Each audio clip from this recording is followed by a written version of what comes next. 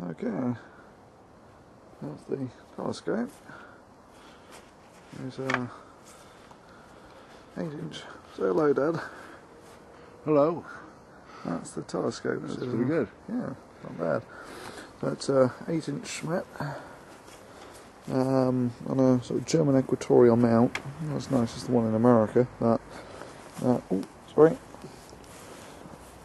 of 3 bricks in the grass to actually help us just sort of plunk the thing down for the equatorial alignment. There's a box of eyepieces, and if I kill the light, you will see that the.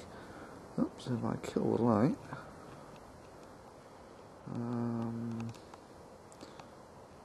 like that, you will see that the telescope is pointing at Venus, and then up here we have the moon.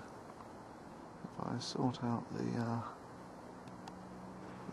exposure on the moon, oops, there we go. Turn it down as much as we can. You'll see the moon's a sort of half phase.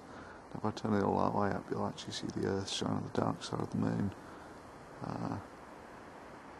Anyway, so ignoring that, then we got Venus. Are we on the tree yet? Oh, there we go. There's Venus. And then from Venus, we go to the eyepiece.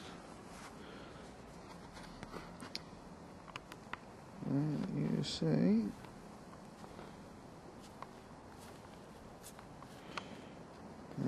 where's he gone? Oh, can you do the focus for us, Dad?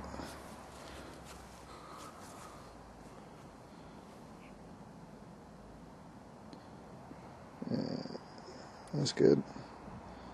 Oh, either way, ignoring the chromatic aberration, that's the funny colour on one side and the blue on one side. Oh, that's good. You see that Venus basically is the same shape as the moon, which is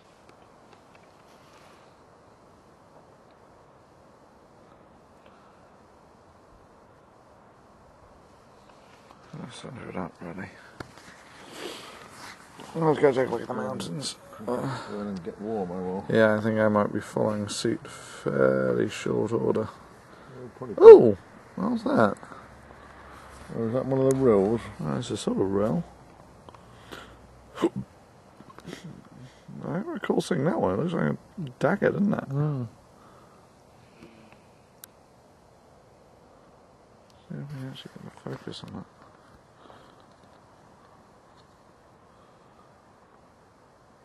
Yeah, it's a dagger, isn't it? Yep. Muslim dagger. Mm.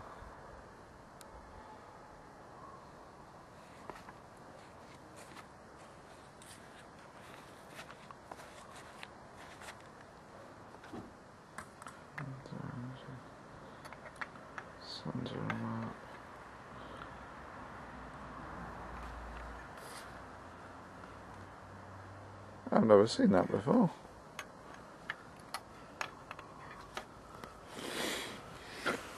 Won't be too long. Do you want the torch? No, I'll be fine, thanks. Oh, there's still one there.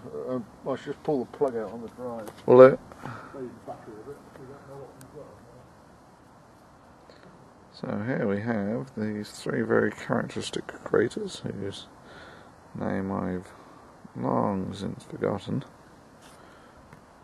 And then the great thing about the moon is at different times of the lunar days, it turns out, or lunar month, doesn't really matter which, they're the same. You can see different things, and just towards the terminator, and actually on the camera steady, there's something that looks fairly convincingly like a sword.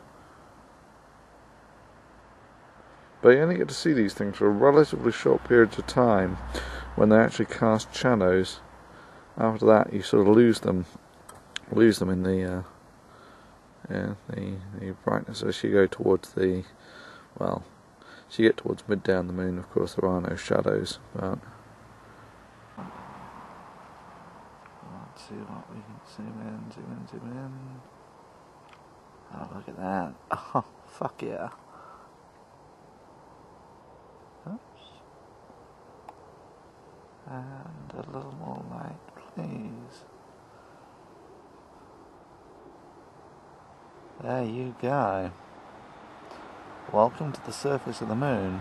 It's actually pretty good seeing again. Yeah, it's not swimming around too much. In fact, on this magnification, I'm going to try and find... Actually, first of all, let's go up to the... Oh, this is good seeing. That's like uber magnification there. So I'm just going to pan across the moon now.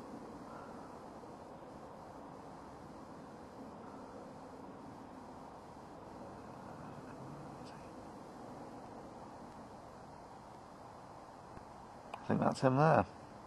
That's the scimitar.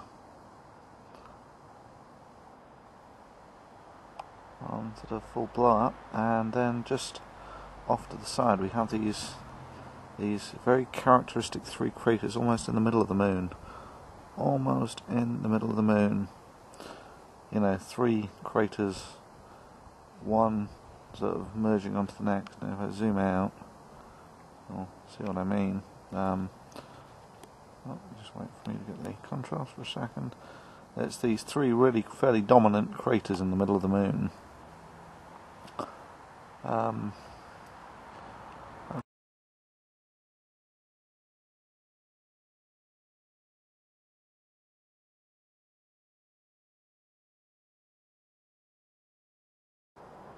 It's a long time since I looked at my lunar geo. Oh, look at that! Isn't that pretty? All along. Oh, there's an anchor. It's an anchor or a crossbow, one or the other. See how much we can zoom in on that.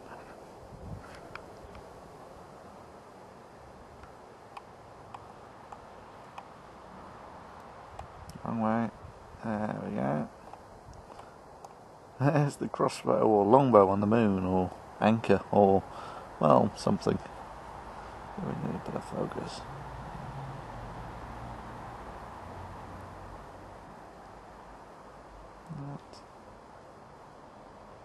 So all that shimmer there is actually the atmosphere moving around. Let's come back. I want to brighten up that image some.